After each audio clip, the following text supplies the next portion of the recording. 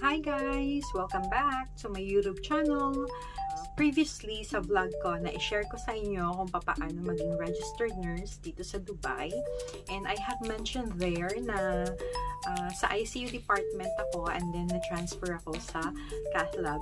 Kung gusto yung malaman kung ano yung ginagawa ng Cathlab nurses and kung paano, just keep on watching.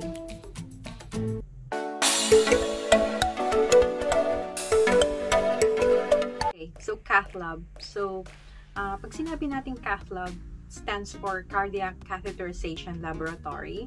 Word itself, cardiac. Basically, ginagawa siya sa mga heart arteries. Kung may mga blockages, yung mga heart arteries, yung mga interventionists or mga doctors, ina-assist ng mga nurses para i-inflate or i-balloon or lagyan ng stent yung mga blockages sa arteries para umayos ulit yung blood flow na nanggagaling sa heart.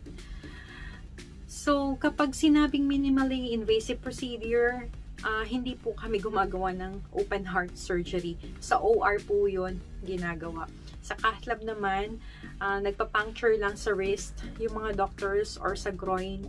Tapos doon na padadaanin yung mga catheter tsaka mga wires na gagamitin para mag-inflate ng mga blockages, mag-inflate ng mga balloons para sa blockages sa heart arteries. Yung background ko kung paano ako na-transfer doon sa Cathlab, nagkaroon ng vacancy doon sa hospital na pinag-workan ko. So, ginrab ko yung opportunity na mag-shift ng department from ICU to Cathlab. So, fortunately, tanggap ako since may ICU, CCU background ako, may ACLS training ako.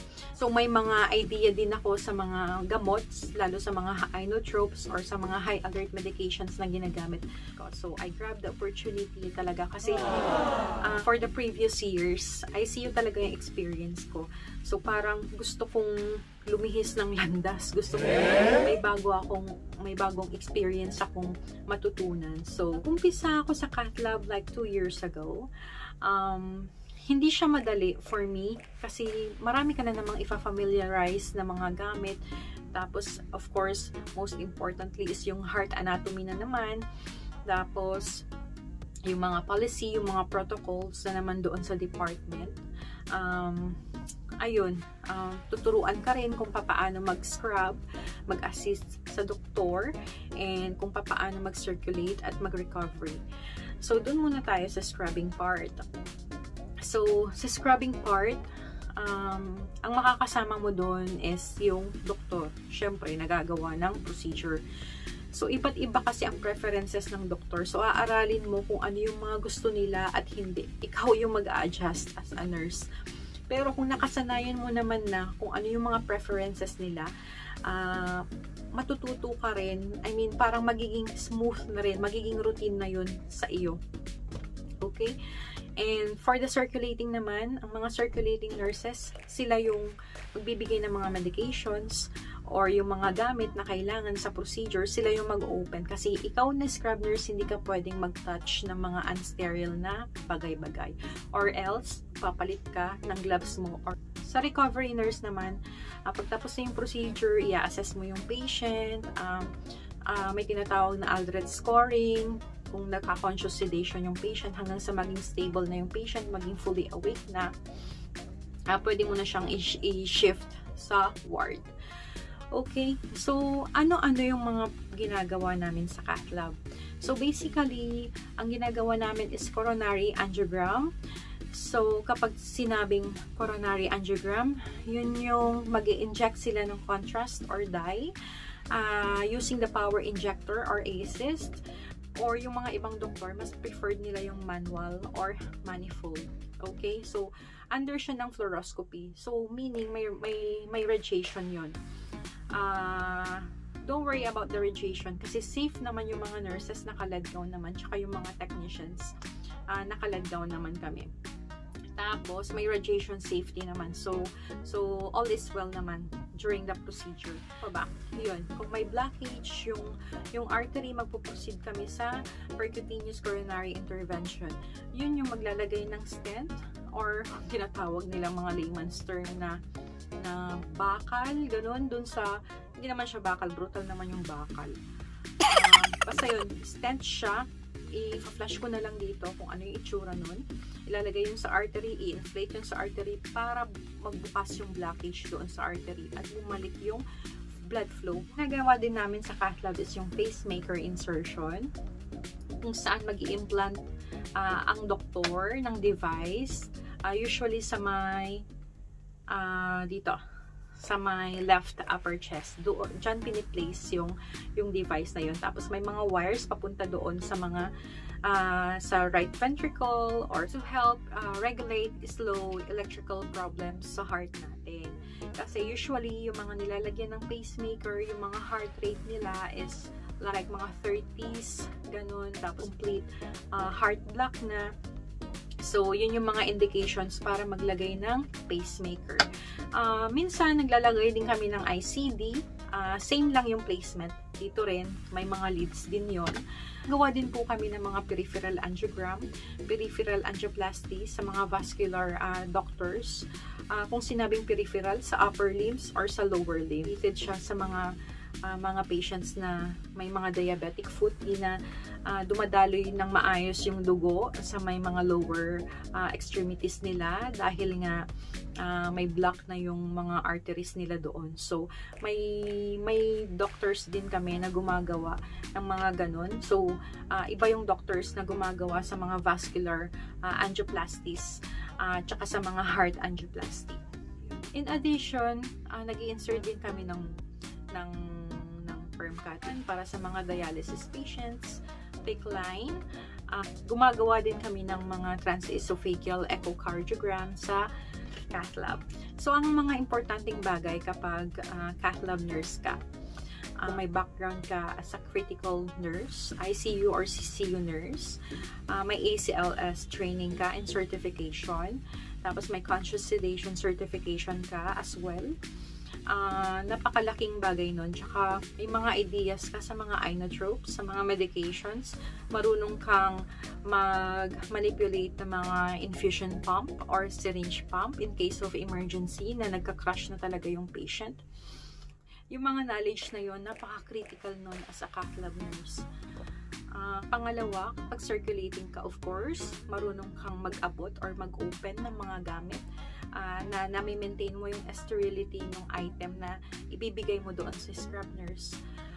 Tapos, ayun, sa documentation nga, dapat accurate kasi napaka-importante ng mga documentation nating nurses.